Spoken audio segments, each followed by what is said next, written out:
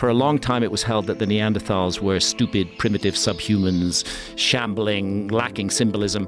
Turns out that that's not true at all. Certain populations in the world today still have 3 to 5% of Neanderthal DNA.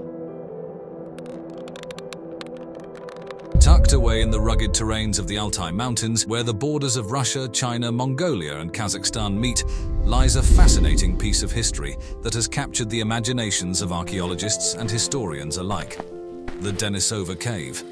This is an issue that I go into in America before. And what first drew me into it was Denisova Cave in Siberia. This isn't just any cave, it's a treasure trove of human evolution, nestled in an area known for its breathtaking biodiversity and complex geological history. The mountains themselves are alive with a rich variety of plants and animals, setting the perfect backdrop for a story that's as much about the natural world as it is about our ancient ancestors. I think everybody's heard of the Neanderthals, and these days I think everybody's heard of the Denisovans as well. The story of Denisova Cave began to unfold in the 1970s, when Soviet scientists first explored its depths. At that time, their eyes were set on unraveling the geological and paleontological mysteries of the region, largely overlooking the cave's potential to unlock secrets of our past. It's named after Denis, an 18th century hermit who once called the cave home, adding a touch of human history to its ancient walls. With its intricate network of chambers and galleries, the cave hinted at stories of long-term habitation by early humans, waiting just beneath the surface to be discovered. But it wasn't until 2008 that the cave truly stepped into the spotlight, thanks to the discovery of a small finger bone. In Russia, in Denisova Cave, they find a single pinky bone from a little finger. And what they discover is, this isn't a Neanderthal, this isn't an anatomically modern human being, this is another human species. This wasn't just any bone, it belonged to the Denisovans, an ancient group of hominins previously unknown to science. Suddenly, the world was paying attention, eager to learn more about these mysterious inhabitants. The cave, with its rich layers of history buried within, revealed that it had been a bustling crossroads for different groups over tens of thousands of years. What's particularly intriguing about the Denisova Cave is not just its archaeological wealth, but also its location. Nestled in a remote part of the Altai Mountains, reaching it is no small feat. The harsh climatic conditions add an extra layer of challenge for those daring enough to explore its secrets. Yet it's precisely these obstacles that make the cave so alluring to researchers from across the globe. Every expedition brings us closer to understanding not just the Denisovans, but the broader narrative of human history. Imagine stumbling upon a piece of the puzzle that is human history, hidden away in the depths of Siberia's Denisova Cave. The Denisovans are a bit of a mystery, genetically distinct from both modern humans and Neanderthals. Their DNA tells us they branched off from Neanderthals around 400,000 years ago, enriching the narrative of the Pleistocene era's human saga. But when it comes to what they looked like, we're mostly in the dark. Our clues? Just a finger bone, a few teeth, and a piece of skull. Though these fragments are robust, they hint at Denisovans being well equipped for surviving the tough Pleistocene Asia. Now here's where it gets really interesting. The Denisovans didn't just keep to themselves, they left a mark on us modern humans. Certain groups today, especially in Asia and Oceania, carry Denisovan DNA. For instance, the indigenous people of Melanesia, including Papua New Guineans, have about 5% of their DNA from Denisovans. This reveals a history of ancient interbreeding that is more complex and common than we ever imagined. Anatomically modern humans interbred with Neanderthals. You can't interbreed with another species. They clearly were human beings. Denisovans mixed not just with modern humans, but also Neanderthals and possibly another yet unidentified ancient human group. But what about their way of life? The Denisova Cave has given us a glimpse, yielding sophisticated tools, a bone needle, and even jewelry. These finds suggest a culture and level of sophistication that challenges our understanding of archaic humans. Their discovery of the Denisovans has been a game-changer in evolutionary biology, painting a picture of our past that's far more intricate than previously thought. It's not just about who we are, but who we're connected to, revealing a web of interactions among ancient human species across Eurasia. Yet, for all we've learned, the Denisovans remain shrouded in mystery. With each fossil fragment and DNA sequence, scientists are slowly piecing together the jigsaw of our ancient past. The Denisovan genome in particular continues to be a treasure trove of information, promising to unlock even more secrets as research progresses. This story is far from over. It's an ongoing journey of discovery into who we are and where we come from. Siberia's Yakutia region, known for its jaw-dropping temperature extremes, is home to a place as intriguing as its ominous name suggests: the Valley of Death. Tucked away in the northeastern part of Siberia, in the Sakha Republic, this valley is not just a testament to nature's extremes, but also a canvas for mysteries that boggle the mind. What sets this valley apart are the curious metallic structures scattered across its landscape. Picture this: dome-like formations and metal objects, some peeking out of the earth as if partially buried treasures, all wrapped in a mystery. Are they ancient artifacts, remnants of meteorite impacts, or something else? The truth is, we're still scratching our heads trying to figure it out. Getting to the Valley of Death is an adventure in itself. It's remote, wildly inhospitable, and the weather swings from scorching summers to winters that would give even the hardiest explorer pause. This makes studying those mysterious structures all the more challenging. Local folklore adds layers of intrigue to the valley. The Yakut people have tales that could make your hair stand on end, associating the valley and its metallic mysteries with danger and otherworldly energies. According to legend, these structures could wield unknown powers, causing illness or worse to those who dare too close. While these stories add to the valley's mystique, they remain unverified whispers of the past. Scientists, on their part, have theories that could explain the existence of these structures. Some suggest they might be the aftermath of meteorite impacts, pointing to Siberia's history with celestial events like the famous Tunguska explosion. Others speculate they could be the work of ancient humans or a civilization lost to time, leaving behind these puzzling artifacts. But here's the rub. Actually exploring this area is incredibly tough. The extreme climate, the area's seclusion, and the sheer lack of infrastructure make sustained research difficult. This scarcity of empirical data means much about the Valley of Death remains a tantalizing mystery. This shroud of mystery isn't just a magnet for scientists. Historians, paranormal enthusiasts, and even adventurous tourists are drawn to its secrets. The allure of uncovering more about Siberia's ancient past and its uncharted territories is irresistible. As technology and exploration methods improve, who knows what secrets we'll unearth from the Valley of Death. Until then, it remains one of Siberia's most captivating enigmas. A place where history, legend, and science converge in the most mysterious of dances. Let's dive into one of Siberia's most mind-boggling mysteries, the Tunguska event of 1908. Imagine a blast so powerful it flattens 80 million trees over an area of 2,150 square kilometers. That's exactly what happened near the Podkamenaya Tunguska River in central Siberia on June 30th, 1908. This wasn't just any old explosion, it was roughly 1,000 times mightier than the Hiroshima atomic bomb. The shockwaves from this colossal blast were felt up to 2,000 kilometers away. People at the time reported seeing a bright blue light, almost like a second sun, followed by a series of booms that were strong enough to knock folks off their feet and shatter windows hundreds of kilometers away. Fast forward to 1927, and enter Leonid Kulik, a Russian mineralogist who was the first to scientifically investigate the site. Kulik was expecting to find a meteorite crater, but was met instead with a sea of flattened trees, splayed out from a central point, like the spokes of a wheel with not a crater in sight. The most accepted theory: a small asteroid or comet fragment burst through the atmosphere, exploding 5 to 10 kilometers above ground with the force of 10-15 megatons of TNT. But as with all good mysteries, there are other angles. Everything from a natural gas explosion from the Earth's belly to wilder notions like antimatter or even a mini black hole having a run-in with our planet. The aftermath of this explosion wasn't just a big patch of knocked-down trees, it had a significant environmental punch, boosting tree growth in the area and reportedly causing genetic mutations in plants and animals. Likely thanks to the extreme heat and shockwave, it even had a hand in global atmospheric changes, like the creation of night-shining clouds and a dip in atmospheric transparency across Europe and Asia. But here's where it gets even juicier.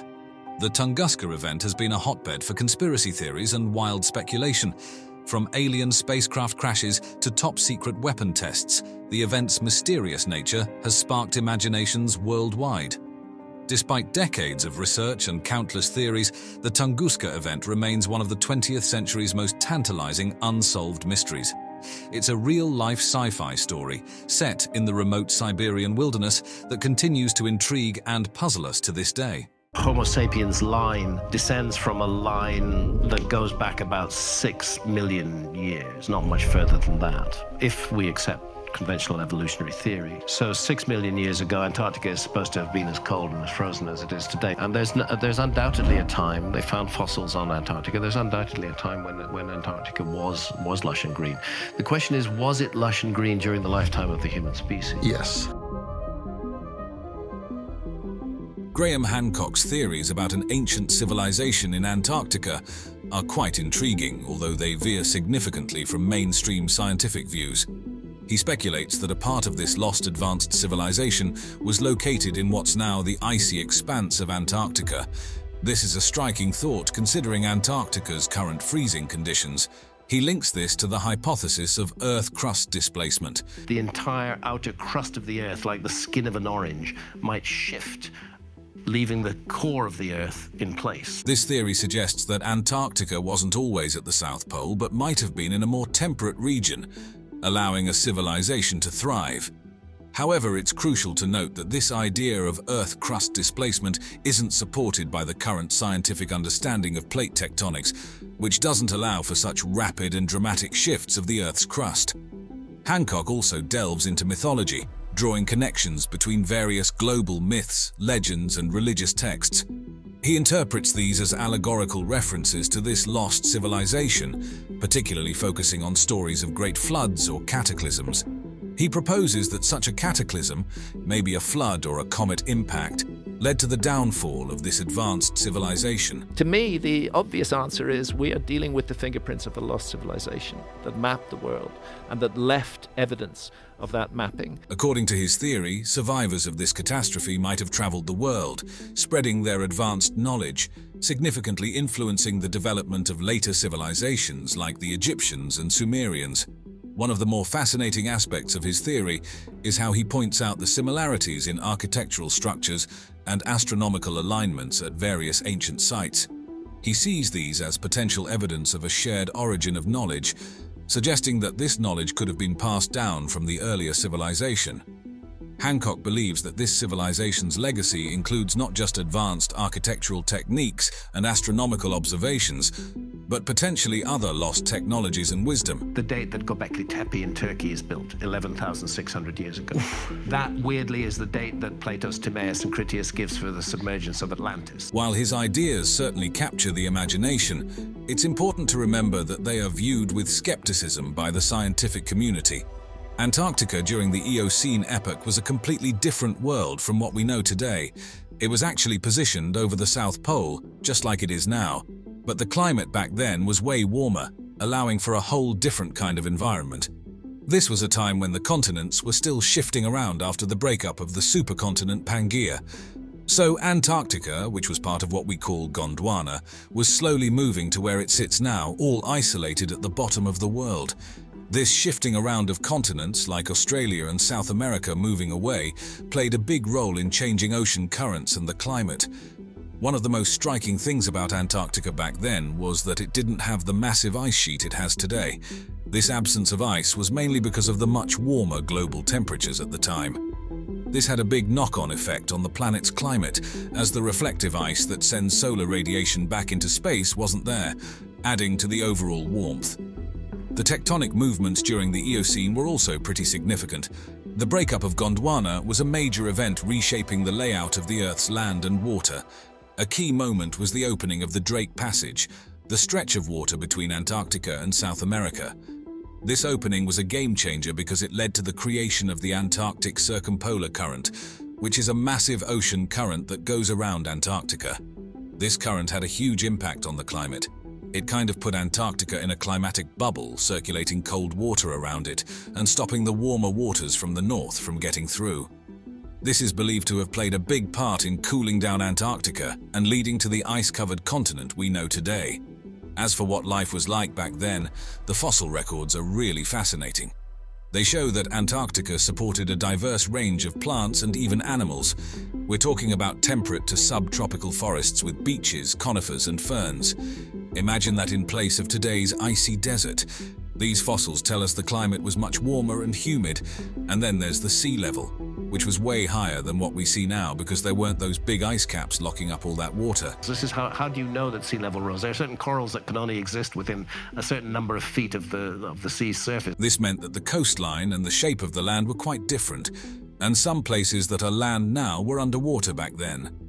The warmer temperatures and higher sea levels would have made the marine life around Antarctica rich and diverse, very different from what's there now. The Eocene epoch, which lasted from about 56 to 34 million years ago, was a really interesting time in Earth's history. It was part of this bigger period called the Paleogene period, and it's a part of what scientists call the Cenozoic era. This era is often nicknamed the Age of Mammals because it's when mammals started to diversify a lot, especially after the dinosaurs had their big exit at the end of the Cretaceous period. During the Eocene, the world's continents were on the move, drifting towards where they are now. This movement was a big deal because it changed how ocean currents flowed and affected the climate in a bunch of ways. Now, one of the most dramatic things about the Eocene was this event called the Paleocene-Eocene thermal maximum. This happened around 56 million years ago, and it was a time when the Earth got really warm, really fast. Temperatures shot up by 5 to 8 degrees Celsius in just a few thousand years. Scientists think this might have been because of a ton of methane being released from the ocean floor. This warming had a huge impact on life on Earth. In the oceans, some species went extinct, while on land, mammals started to evolve and diversify like crazy. The levels of CO2 in the atmosphere were also way higher than what we have today. Estimates say it was between 1,000 to 2,000 parts per million, which is a lot compared to the pre-industrial level of about 280 ppm. This high level of CO2 came from things like volcanic activity, burning of organic matter, and because natural carbon sinks weren't as effective. One of the big differences between the Eocene and now was that there were no major ice sheets at the poles. This is really different from today, where we've got big ice caps in both the Arctic and Antarctic. Because the Earth was so much warmer, the temperature difference between the equator and the poles wasn't as extreme as it is now. As a result, the polar regions were much warmer than they are today. And because there was less ice, sea levels were higher. This means a lot of water that's currently frozen in ice was in the ocean back then. This affected marine life a lot, changing where different species lived and leading to the development of new types of marine ecosystems. One of the things I find most striking is the presence of Antarctica on ancient maps, because we didn't discover it until 1820. Now, Graham has a really fascinating theory about an ancient advanced civilization that he believes existed long before the civilizations we commonly recognize, like the Sumerians of Mesopotamia. His idea pushes the timeline of advanced human societies back tens of thousands of years, possibly even to the last ice age. This is a huge leap from the established historical understanding, which generally sees complex societies and civilizations emerging more recently. Hancock points to the incredible architectural feats of ancient megalithic structures like those at Göbekli Tepe in Turkey, Stonehenge in England, and various sites in Egypt and Mesoamerica. He sees these as evidence of a highly advanced architectural knowledge. Moreover, he talks about the astronomical precision of these structures. For instance, how the Great Pyramids of Giza align with the stars of Orion's belt, or how Stonehenge aligns with the solstices and equinoxes. These aren't just random placements. They suggest a deep understanding of the stars and seasons. He also believes this civilization had impressive navigational skills, which might explain how similar architectural and astronomical concepts appeared across different continents. But it's not just about the buildings and their alignments with celestial events. Hancock thinks these ancient monuments reflect a comprehensive knowledge of astronomy that was integrated into the culture and religious practices of the time. He also suggests evidence of sophisticated urban planning in ancient ruins, indicating a level of societal organization and city-building knowledge that's not typically credited to prehistoric societies. Then there's the idea of a global spread of knowledge. Hancock theorizes that the similarities in architectural styles and astronomical knowledge across various ancient cultures around the world point to a common, advanced source of knowledge. This knowledge could have been spread by the survivors of this ancient society. Graham Hancock's theory really takes a global perspective when it comes to the influence of this ancient, advanced civilization he proposes. He thinks that this civilization had a major impact all over the world. It's not just a localized phenomenon, but something that reached across continents. According to him, we can see traces of this civilization in the myths, architectural designs, and astronomical knowledge of many different ancient cultures. He's suggesting that there's a kind of cultural diffusion that took place from this lost civilization to later societies. So when we see similar styles in buildings or common themes in religious beliefs and astronomical practices across various ancient cultures, he interprets this as evidence of their influence. He goes further to speculate that after some huge disaster that brought this civilization down, the survivors might have spread out to different areas of the world. These survivors, he believes, were the ones who passed on their advanced knowledge, and this played a crucial role in the development of the civilizations we know about from history, like the Egyptians and Sumerians. Now, when it comes to evidence, Hancock looks at archaeological sites and findings that he feels mainstream archaeology hasn't been able to fully explain. He talks about structures that, to him, seem like they needed pretty advanced engineering or astronomical know-how to build. He also dives into ancient texts and myths, interpreting them not just as stories or legends, but as allegorical records of real historical events. Think of tales about great floods or lost lands like Atlantis. Hancock sees these as collective memories of the lost civilization. He also notes that there are these cross-cultural similarities, like how myths from different parts of the world seem to share common themes, or how architectural styles and astronomical knowledge seem to echo each other even across cultures that supposedly never interacted. To Hancock, this points to a shared older source of knowledge. One thing that they used to say is Hancock can't be right because there was no global cataclysm, 12 or 13,000 years ago. Well, now we know there was, and there are various explanations for it. Right at the epicenter of this cataclysm was a civilization that we would regard as advanced, not a simple hunter-gatherer civilization, which was utterly wiped out in this cataclysmic event. Graham Hancock's interpretation of the Piri Reis map, created in 1513 by the Ottoman admiral and cartographer Piri Reis, presents a fascinating narrative about the knowledge of ancient civilizations. The map, discovered in 1929 in the Topkapi Palace in Istanbul, Turkey, has only about 1/3 of its original content preserved. Despite this, the map's detail and coverage, including parts of Europe, North Africa, and the Brazilian coast, are noteworthy. The scale of the map is inconsistent, a common feature in early cartography, and it includes various annotations and illustrations. This is a very neglected area of the world as far as deep and ancient archaeology goes. If you're going to propose a lost civilization, there are certain preconditions. Piri Reis himself indicated that the map was compiled using various earlier sources, including charts from Christopher Columbus and possibly older maps, which might have included Western and Eastern, including Arabic, navigational charts. Hancock's interpretation of the map primarily focuses on its depiction of the Antarctic coastline. He claims that the map shows the northern coastline of Antarctica in a largely ice-free state, which, according to him, last occurred more than 6,000 years ago. This assertion, if true, would imply a significant historical anomaly, suggesting that ancient seafarers might have charted Antarctica long before it was officially discovered. However, this interpretation is contentious. Critics argue that the so-called Antarctic coast could be a misrepresentation or misinterpretation of the South American coast, or even an imaginative addition, not uncommon in early cartography. In 1513, when Piri Reis drew the map, Antarctica had not been discovered. In fact, it wasn't discovered until 1880 by our civilization. It incorporates highly accurate relative longitudes. To do longitudes accurately on maps requires a chronometer, a marine chronometer that will keep accurate time at sea. And again, this was something that our civilization couldn't do until the late 18th century. Another intriguing aspect of the Piri Reis map, according to Hancock, is its accuracy in longitude in certain sections. He posits that this level of accuracy indicates a more advanced knowledge of navigation and geography than what was available at the time. However, this claim is debated by scholars who argue that the accuracies could be coincidental or exaggerated, since accurate methods for measuring longitude were not developed until the 18th century. Hancock also suggests that the map depicts mountain ranges in Antarctica, which were unknown and under ice until recent times. This, he believes, further points to ancient knowledge of geography. Critics, however, counter that these features could be inaccuracies, such as misdrawn coastlines or symbolic illustrations, rather than representations of actual geographical features. Graham Hancock's hypothesis about advanced ancient knowledge, particularly as seen through the lens of ancient maps like the Piri Reis map, certainly stirs up a conversation about our understanding of historical and archaeological knowledge.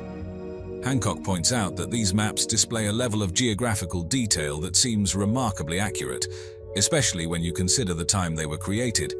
For example, the Piri Reis map, which includes detailed coastlines and island locations, seems to suggest a level of knowledge that surpasses what was known or should have been possible at the time. It's quite intriguing, really. One of the more captivating aspects of Hancock's theory is the suggestion that some of these maps show features that were not officially recognized until much later. Well, this map was drawn in 1813. It's the Pinkerton World Map, and it's based on the latest science available in 1813. So Antarctica isn't there. Why isn't Antarctica there? Because it's an honest map. They hadn't discovered it in 1813. So it's very odd, in my view, that Antarctica appears on much older source maps, which themselves are based on even older source maps. Take, for instance, his interpretation of the Antarctic coast as depicted on the Piri Reis map, a region not known in the 16th century. This leads Hancock to speculate that these maps could have been based on even older sources, possibly from a forgotten civilization that had extensively charted the globe. It's as if he's hinting at a lost chapter in human history, one that recorded the Earth with surprising accuracy and detail. When we dive into the technological implications of his theory, things get even more interesting. Hancock suggests that the creators of these original source maps must have had advanced navigational skills, including the accurate measurement of longitude. A significant challenge that wasn't resolved until much later with the invention of marine chronometers in the 18th century. The precision in these maps, particularly in terms of latitudinal and longitudinal readings, implies a level of cartographic sophistication that seems out of place in the historical timeline as we understand it. It's as if these map makers had tools and knowledge that history says they shouldn't have had. Graham Hancock's ideas about the loss and transmission of ancient knowledge are quite captivating, weaving together a narrative that stretches across time and civilizations. He proposes that a wealth of geographical knowledge, once possessed by an advanced ancient civilization, was largely lost due to cataclysmic events or perhaps the gradual decline of this civilization. It's a navigational device. It's a geared, cogged system that allows you to track the passage of time and figure out where you are. Again, that testifies to a lost navigational skill that we have not taken account of before. It's a thought-provoking idea, suggesting that what we know of our past might just be the tip of the iceberg. Hancock believes that some remnants of this knowledge managed to survive and eventually influence the cartographic work of later civilizations, including those in the medieval and Renaissance periods. Hancock delves into how this information could have been passed down. He suggests a variety of channels, including oral traditions, mythological texts, and even surviving cartographic materials, which later mapmakers like Piri Reis might have used. Imagine, for a moment, ancient mariners passing down stories of distant lands and seas, with these tales eventually finding their way into the maps and charts of later generations. One of the more intriguing aspects of Hancock's hypothesis is his connection with myths and legends from different cultures around the world. He often draws parallels between these stories and the idea of advanced prehistoric knowledge and global cataclysms, such as the Great Flood narratives found in many cultures. In Hancock's view, these myths and legends aren't just fanciful stories, they're potential historical records, allegorical but based on real events and knowledge from these lost civilizations. It's a narrative that challenges us to think beyond conventional historical accounts, suggesting that our ancestors might have known far more about the world than we give them credit for. You see, the one thing there's no dispute about anymore is that the Younger Dryas was a cataclysm. The megafauna that die off, the disruption of human activity that takes place at that time, the huge climate changes, this was a cataclysm by any standards. Where the argument still goes on is what caused the cataclysm. Graham Hancock has this really interesting, if somewhat controversial, hypothesis about a global cataclysm that he believes occurred around 10,600 BCE. He suggests that Earth was hit by a comet or a series of comet impacts at this time, leading to massive environmental and climatic upheavals worldwide. This idea is particularly interesting because he links it to the Younger Dryas period, a well-documented era of abrupt climate change that started around 12,900 years ago and lasted for about 1,300 years. The Younger Dryas is known for a sudden shift back to colder and drier conditions following a period of warming after the last ice age. Hancock posits that this comet impact could have been the trigger for this dramatic climatic shift. What's intriguing is how Hancock uses ice core samples from Greenland and Antarctica to support his theory. These ice cores, which provide a detailed record of past temperatures and atmospheric compositions, show evidence of a rapid climatic change during the Younger Dryas. He sees this as a smoking gun, indicating a major impact event. He also points to geological evidence like sediment layers that show signs of sudden environmental changes, further supporting his comet impact theory.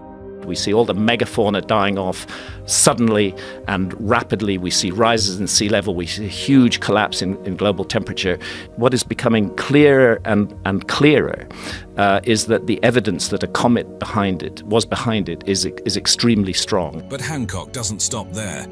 He goes on to suggest that this hypothesized comet impact had profound effects on both flora and fauna, including contributing to the extinction of many large mammal species during what's known as the Pleistocene megafauna extinction.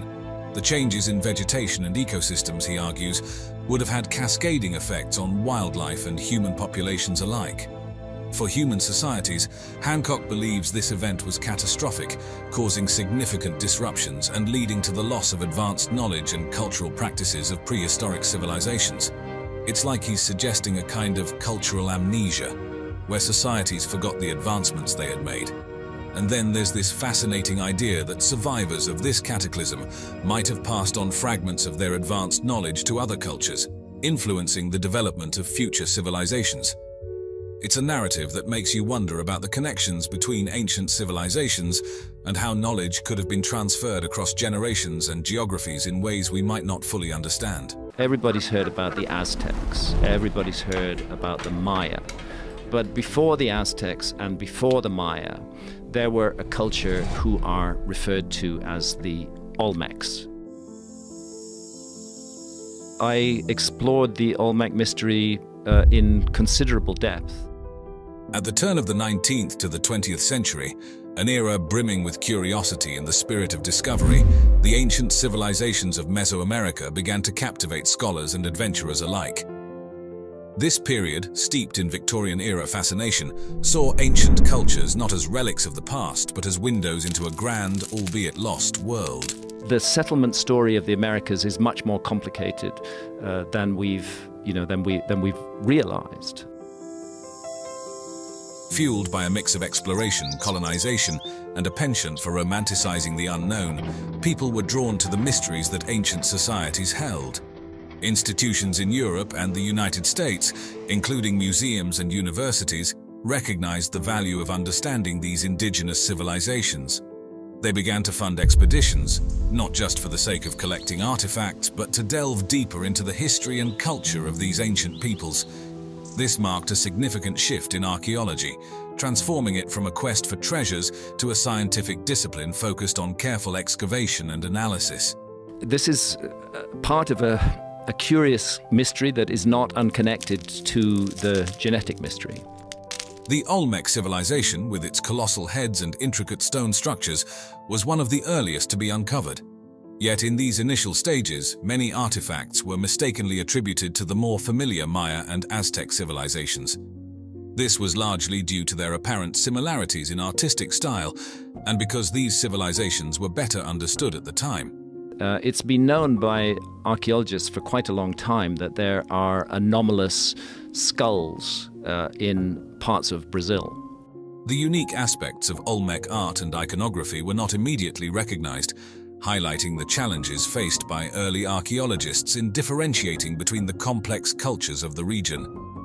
Two figures who played a pivotal role in bringing the wonders of Mesoamerica to the Western world were John Lloyd Stephens and Frederick Catherwood.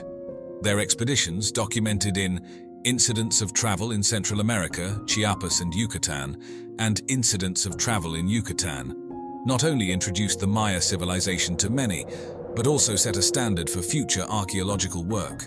Their detailed illustrations and engaging narratives captured the imagination of the public, sparking a wave of interest in ancient Mesoamerican cultures. This era also saw the beginnings of comparative archaeology, where discoveries from Mesoamerica were placed in a global context, offering new perspectives on the development of human societies. Museums evolved from mere collections of curiosities to centers of research and education, significantly contributing to the dissemination of knowledge about these ancient cultures. Furthermore, the late 19th and early 20th centuries witnessed the emergence of interdisciplinary approaches in archaeology, incorporating anthropology, linguistics, and even early environmental science, which enriched the understanding of Mesoamerican civilizations.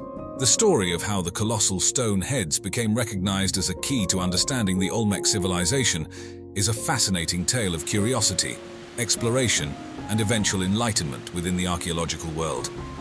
Initially stumbled upon by Western archaeologists in the late 19th and early 20th centuries, these massive sculptures, some towering over 9 feet tall and weighing several tons, presented a mystery. But what's fascinating about them is they are supposedly the first high civilization of Central America. With their distinctive facial features, including flat noses and fleshy cheeks and often adorned with helmet-like headgear, they captivated those who found them but left many questions unanswered. What do we think those helmets were that they were wearing? Nobody knows, because no physical example of such a helmet has ever been found, just like no physical example of an Egyptian pharaoh's crown has ever been found. The first significant acknowledgement of these heads came from José Melgar y Serrano in 1862, when he uncovered one at Tres Zapotes in Veracruz. Melgar described the sculpture as having Ethiopian features, a reflection of the era's interpretations and biases, underscoring how little was known about the Olmecs then. Although Melgar's discovery was groundbreaking, it was initially seen as an isolated find rather than evidence of a broader, unknown civilization. For decades, these colossal heads were viewed more as curious anomalies rather than vital cultural artifacts. Without a wider archaeological context, their true significance was overlooked, and they were sometimes wrongly attributed to other known civilizations like the Maya or Aztec, or even to entirely speculative, unknown cultures. It was a puzzle missing its broader picture, waiting for the pieces to be put together. The narrative began to shift in the mid-20th century, thanks to more focused and systematic excavations in the Olmec heartland, led by archaeologists such as Matthew Stirling. These efforts unearthed additional colossal heads alongside other artifacts, helping to piece together the puzzle of the Olmec civilization. It was through this dedicated work that the Olmecs were finally recognized as a distinct and influential culture in Mesoamerica, predating and potentially influencing subsequent civilizations like the Maya and Aztecs. In 1945, a groundbreaking expedition led by Matthew Stirling to San Lorenzo Tenochtitlan dramatically advanced our understanding of the Olmec civilization, an enigmatic culture that laid the foundational stones of Mesoamerican history. Recognizing the potential significance of these sites, the Smithsonian Institution stepped in, providing the necessary support and funding for a more thorough exploration. The vastness of San Lorenzo, spreading across several kilometers, presented another hurdle. It was impossible to excavate the entire site in one go, so Stirling and his team had to make strategic decisions about where to dig, prioritizing areas where surface finds indicated the presence of significant artifacts. This meticulous approach to excavation was critical, requiring careful planning, mapping, and a methodical technique to ensure the delicate artifacts, some centuries old, were preserved for future study. As they cleared the jungle overgrowth and dug into the ancient soil, Sterling's team was not just unearthing artifacts, they were also piecing together the story of the Olmec civilization. Every artifact, every stone, and every fragment of pottery added a new chapter to our understanding of this ancient culture. The detailed recording and documentation of their findings were essential, providing a basis for future analysis and helping to paint a fuller picture of the Olmec way of life. San Lorenzo, dating back to around 1200 to 900 BCE, stands as a monumental beacon in the study of Mesoamerican history, often celebrated as the oldest major city in the region. This ancient city predates the civilizations of the Maya and Aztecs, providing a unique glimpse into the dawn of complex societies in the Americas. Thanks to radiocarbon dating, researchers have been able to pin down the timeline of San Lorenzo, offering a clearer view of the Olmec civilization's early days. Among the most striking discoveries at San Lorenzo, the site has yielded jade figurines and celts, indicating robust trade networks and the cultural significance of jade. An array of pottery styles found at the site offers insights into daily life, artistic expression, and the Olmec's trade relations. The discovery of large structures, including platforms and possible elite residences, points to a highly organized society capable of mobilizing significant labor resources. The urban layout of San Lorenzo, organized around a central axis, reflects a thoughtfully planned development. The existence of distinct ceremonial and residential areas suggests a sophisticated urban structure, possibly mirroring social hierarchies within the Olmec society.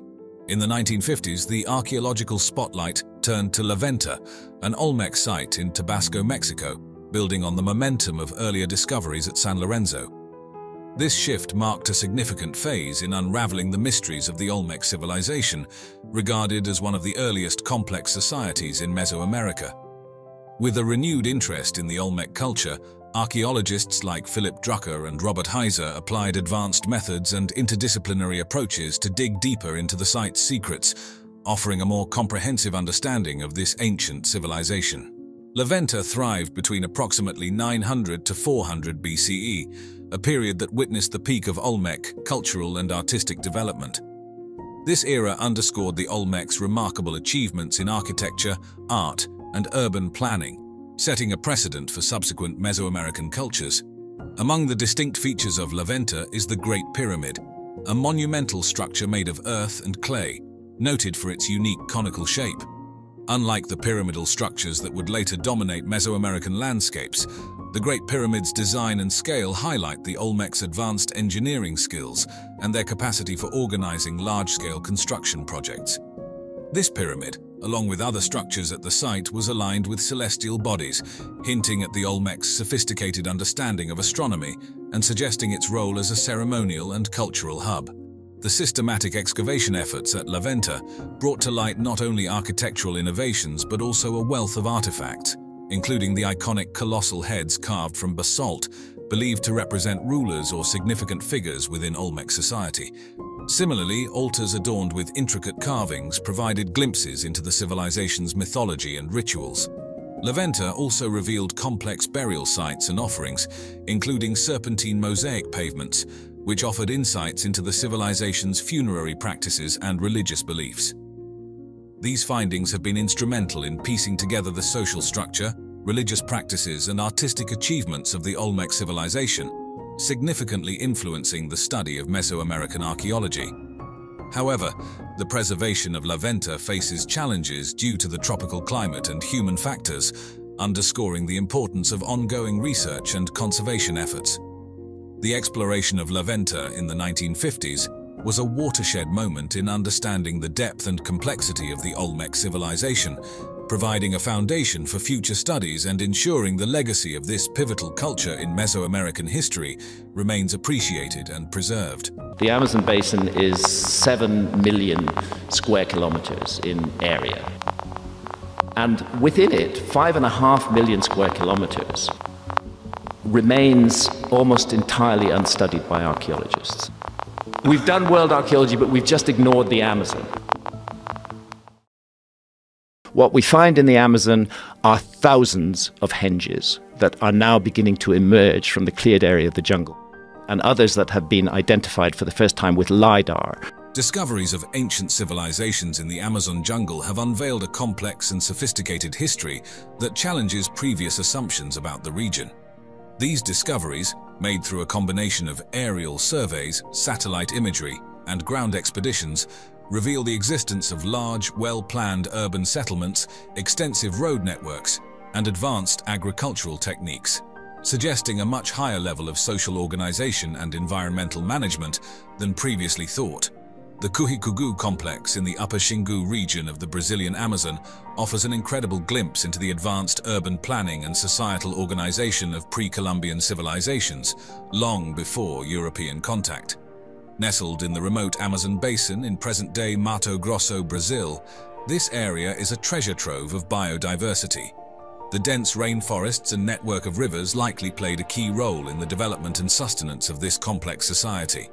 Covering about 50 square kilometers, the Cuhigugu complex is home to over 20 settlements. These aren't just randomly placed, they're strategically positioned to make the most of the region's natural resources. What's fascinating is how these settlements are connected. Imagine a series of straight roads, some stretching for several kilometers, laid out with such precision that they often align with the cardinal directions. This not only facilitated travel, but also shows a high level of planning and coordination. Then there's the canal system, an impressive display of hydraulic engineering, likely used for everything from transportation to water management, and maybe even fish farming. The variety of structures within the complex is equally remarkable. From large public buildings and ceremonial spaces to individual homes, the architecture reflects a hierarchy in building techniques, hinting at different social or functional roles within the society. And speaking of society, estimates suggest that at its peak, Cuhigugu could have supported a whopping 30,000 to 50,000 people. This is deduced from the sheer number of residential structures and the expanse of agricultural land. Along the Amazon, he reported seeing incredible cities, advanced arts and crafts, millions of people, a thriving culture. The rediscovery of the Cuhigugu complex in the Amazon is a fascinating story that blends modern technology with traditional archaeology. Initially, this hidden gem was revealed through aerial surveys and satellite images. Imagine flying over the dense Amazon rainforest and suddenly spotting the outlines of an ancient civilization. Then, archaeologists like Michael Heckenberger and his team took over, conducting extensive ground excavations. They employed advanced techniques like LiDAR, which is like X-ray vision for archaeologists, to see through the forest canopy and map the area accurately. Now let's talk about how old this place is. Using carbon dating, a method to tell the age of artifacts and soil, scientists figured out that people lived in the Cuhigugu complex for several centuries, dating back to as early as 800 AD. They found all sorts of things like pottery, stone tools, and ornaments, giving us a glimpse into the daily life and creativity of the people who lived there. Here's the kicker. Before finding Cuhigugu, many thought the Amazon was mostly an untouched wilderness before Europeans arrived. But this discovery turned that idea on its head, showing that the area was home to a large and complex society. It's like finding a hidden chapter of history in your backyard. This place shows us that humans had a big impact on the Amazon, way earlier than we thought. They even made their own super fertile soil called terra preta, which is still rich and productive today. What's really cool about Cuhigugu is how it shows that the people there knew how to live sustainably. They had advanced farming practices, managed water well, and lived in harmony with their environment. It's like they were eco-friendly before it was trendy. This discovery also made us rethink the role of indigenous societies in the Amazon. It turns out they knew a lot about how to manage the land and shape the landscape. It's a reminder of how important it is to value and learn from indigenous knowledge. And lastly, the biodiversity in the Amazon today might partly be thanks to these ancient civilizations. The variety of plants near these archaeological sites is way more than in other areas of the forest. The Amazon is basically a garden. The Amazon is a man-made rainforest. There are certain trees like Brazil nut trees or the ice cream bean tree, which are food crops, which are very, very valuable. Marajo Island at the Amazon River's mouth is like a time capsule that takes us back to the Marajoara culture. a sophisticated civilization from around 800 to 1400 CE. Imagine an island almost as big as Switzerland, right at the meeting point of a river and the ocean. This place, with its mix of forests, savannas, and wetlands, is not just big but also incredibly diverse. It's the perfect backdrop for the Marajoara people to thrive, providing everything from food to resources for their unique lifestyle. Now, the Marajoara culture is something special. They were known for their artistic flair, especially their ceramics.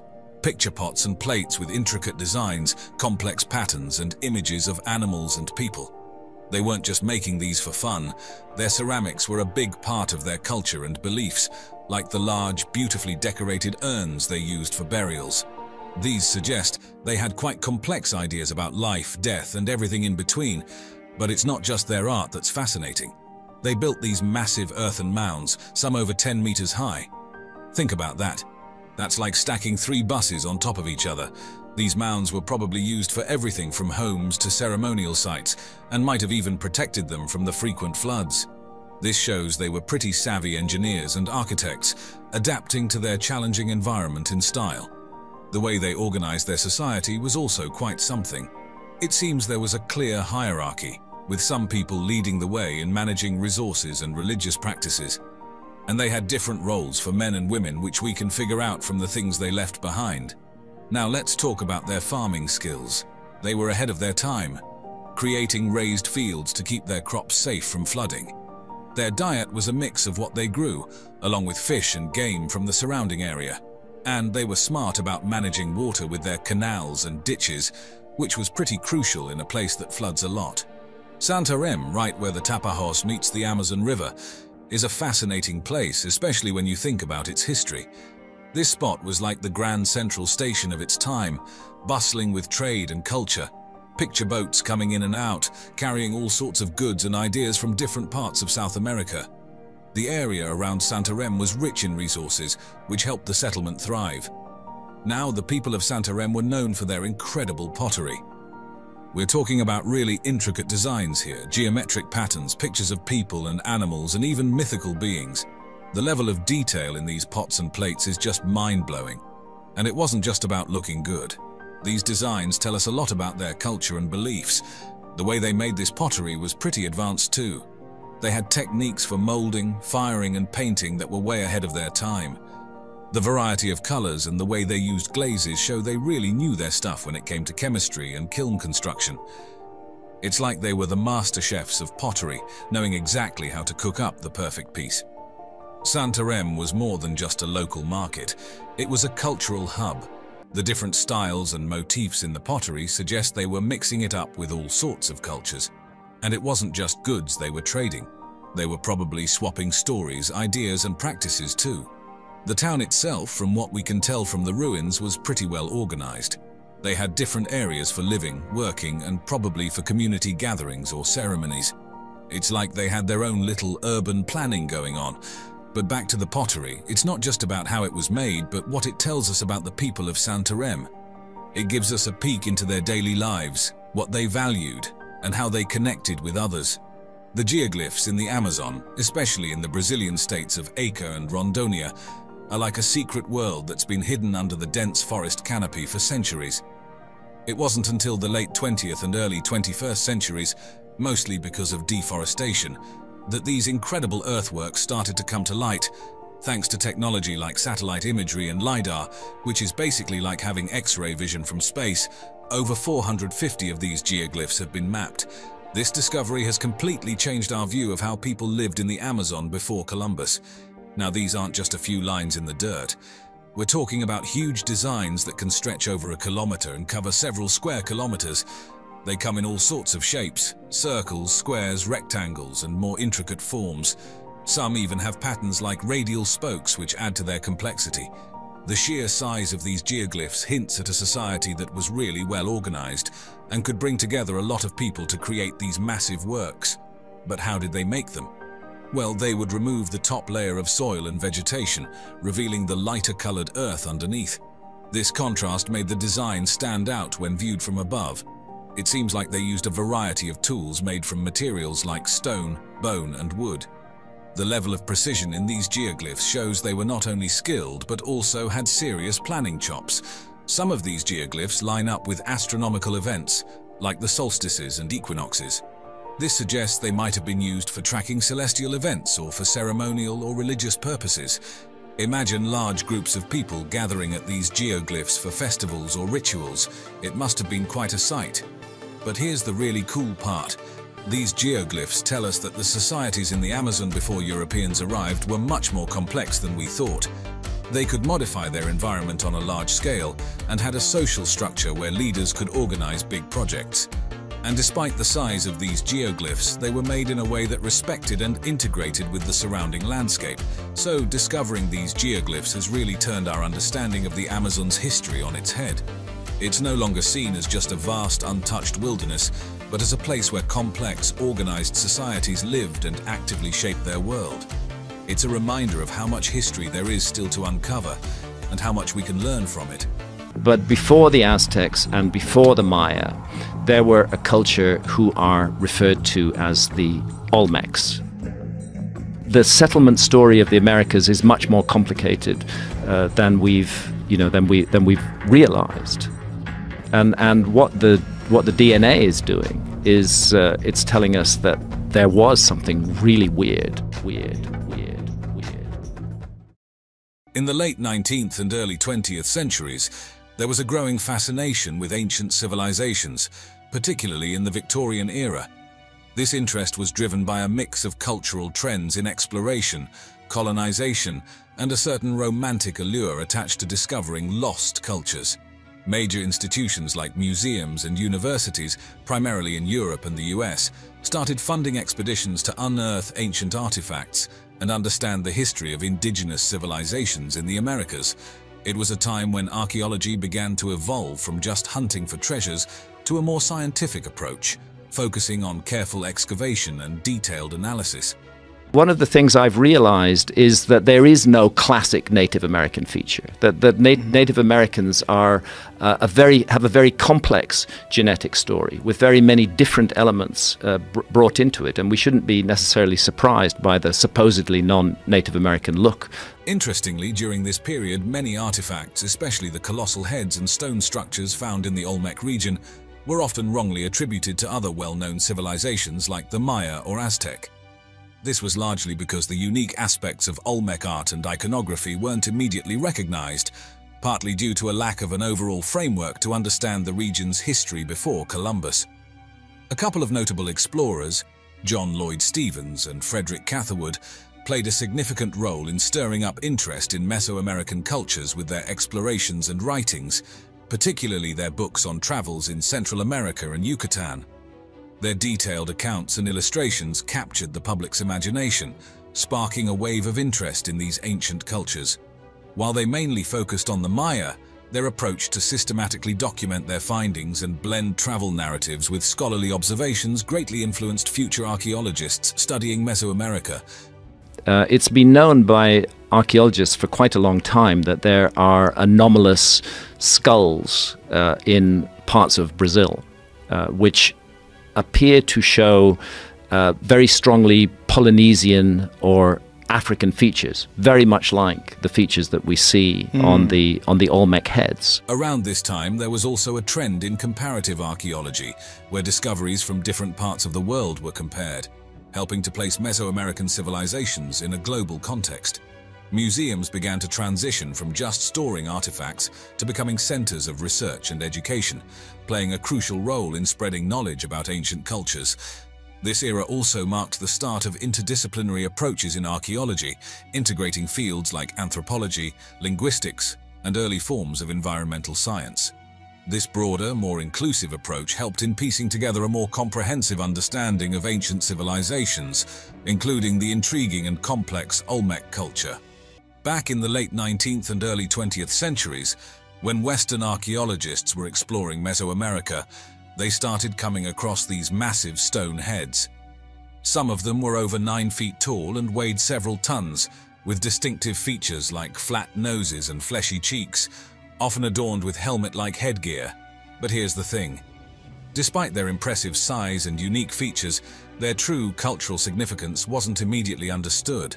They're most famous for is these huge carved human heads, which can be on a scale of up to 20 to 25 tons, which have curious features which have been interpreted variously as Polynesian, African, don't look like classic Native American features. One of the earliest significant findings was made by José Melgari Serrano in 1862 at Tres Zapotes in Veracruz. He unearthed what we now know as one of the first Olmec colossal heads. Melgari Serrano even described the head as having Ethiopian features, which tells us a lot about the perceptions and biases of that era. But, and this is crucial, his discovery didn't really spark a broader understanding of the Olmec culture right away. For a long time, these heads were seen more as intriguing oddities rather than pieces of a larger cultural puzzle. It took several decades and a lot more digging before the significance of these heads truly began to be appreciated. Initially, many people thought these artifacts might belong to other known civilizations, like the Maya or Aztec, because the idea of the Olmecs being a distinct, early Mesoamerican civilization hadn't quite taken shape yet. It wasn't until the mid-20th century, with more systematic excavations led by archaeologists like Matthew Stirling, that the true picture began to emerge. They found more colossal heads and other artifacts, and this really helped to establish the Olmecs as a significant and influential civilization in their own right, predating and possibly even influencing others like the Maya and the Aztecs. Back in 1945, a really important expedition took place, led by this guy named Matthew Stirling. He and his team headed to San Lorenzo, right in the heart of what was once Olmec territory. This wasn't just any random adventure. It was a big deal because the Smithsonian Institution was backing it. They saw the potential in figuring out more about the Olmec sites, which could really shed some light on Mesoamerican prehistory. Before Stirling got there, there had been some poking around in the area, mostly because people kept finding these huge stone heads. These finds were intriguing but didn't quite give the full picture. So enter Stirling. He was already pretty well known in archaeology circles and had a real knack for Mesoamerican cultures. He was the perfect guy to take on such a complex task. Now, it wasn't an easy job. The San Lorenzo site was in this tropical area, covered in thick jungle. Just getting to the site and starting to dig was a huge challenge. They had to clear a bunch of jungle without messing up any artifacts that might be hiding there. And let me tell you, the weather didn't make things any easier. It was humid, unpredictable, and not the best for keeping ancient artifacts in one piece. The site itself was huge, spreading out over several kilometers. Stirling and his team had to figure out where to start digging because there was no way they could cover the whole area. They did an initial survey which took a lot of time and planning, and then decided on the most promising spots to start excavating. They had to be super careful with how they dug things up. The artifacts were old and fragile, especially with the humidity. Plus, they had to keep track of everything they found, where they found it, and all the details, which was crucial for understanding the site later on. It wasn't something the Maya made up. The Olmecs used that same symbolism. So the Mayan calendar is actually an Olmec calendar. What they found at San Lorenzo was amazing. It turned out to be one of the oldest big cities in Mesoamerica, dating way back to around 1200 to 900 BCE. That's even before civilizations like the Maya and Aztecs that most people are familiar with. The artifacts they unearthed, especially those massive stone heads, were a big deal. They were carved from single blocks of basalt and had all these unique facial features. It was clear that the people who made them were incredibly skilled. All this hard work at San Lorenzo really helped piece together the story of the Olmecs. It gave us a clearer timeline and showed just how complex and advanced their society was. Diving deeper into San Lorenzo, which is super important when it comes to understanding the Olmec civilization, it's considered the oldest major city in Mesoamerica, dating back to around 1200 to 900 BCE. That's way before other famous civilizations like the Maya and Aztecs. Radiocarbon dating was key here. It helped archaeologists nail down the timeline of the site, giving a much clearer picture of when the Olmecs were doing their thing. Now, the most famous stuff they found at San Lorenzo. Definitely the colossal heads. These huge sculptures were carved from single basalt blocks and are known for their unique facial features like almond-shaped eyes and broad noses. A lot of them have these intricate headdresses too, which might have been a sign of high status or had some ceremonial purpose. But there's still a lot of debate about what all the symbols mean. The size of these heads is just mind-blowing. Some are up to 3 meters high and weigh around 50 tons. Imagine the skill it took to carve those. But it wasn't just the heads. They found jade figurines and a bunch of different pottery styles, which tell us a lot about their daily life, art, and even trade. The jade stuff suggests they had trade networks because jade wasn't just lying around everywhere.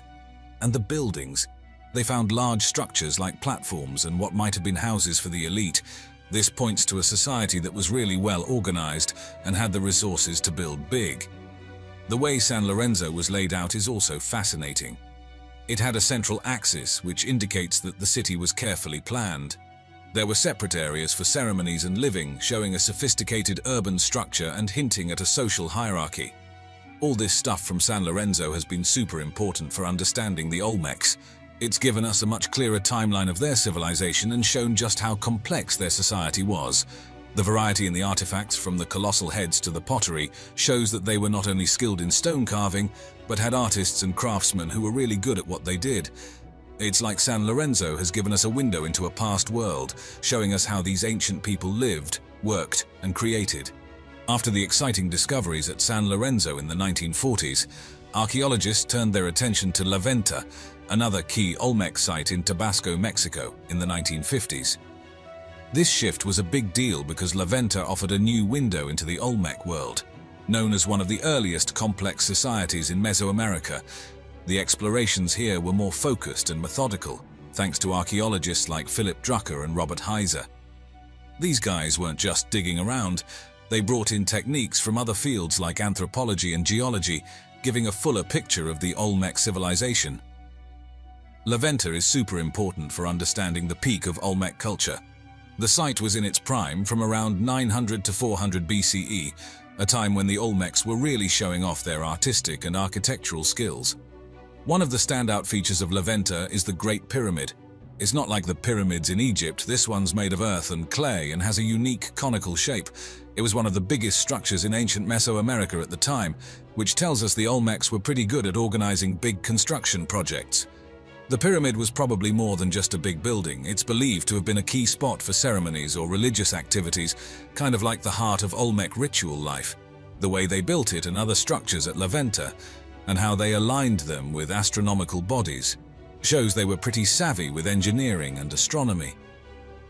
It was likely a bustling cultural hub, where significant ceremonies and gatherings happened. When archaeologists started digging at La Venta, they did things a bit differently than before.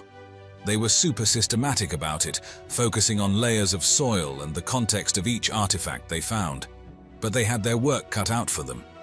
The tropical climate and the fact that many Olmec structures were made of earth really made preserving and understanding these finds tough. They had to be meticulous in recording everything they dug up, which has been a goldmine for future analysis. Now, just like at San Lorenzo, La Venta is famous for its massive basalt heads. Carved from huge boulders, these heads are thought to be representations of Olmec rulers or other big shots in their society. But there's more. The site is full of altars with intricate carvings showing people, animals, and all sorts of symbolic scenes. It's like getting a glimpse into their mythology and rituals. And then there's the jade. La Venta turned up loads of jade artifacts, from beautifully carved figurines to celts. These weren't just pretty things to look at. They showed how skilled the Olmecs were and hinted at long trade networks, since jade wasn't just lying around nearby. But here's where it gets really interesting. The burial sites they found were complex, with all kinds of elaborate practices. They also found mosaic pavements made of serpentine and various offerings, which likely had deep religious meaning. All this stuff from La Venta has been super important in piecing together who the Olmecs were, their social structure, religious beliefs, and artistic talents. However, keeping La Venta in good shape for future studies is a challenge. The site's battling both natural elements and human factors, so preserving this amazing place is crucial, not just for archaeology buffs, but for understanding a key part of human history.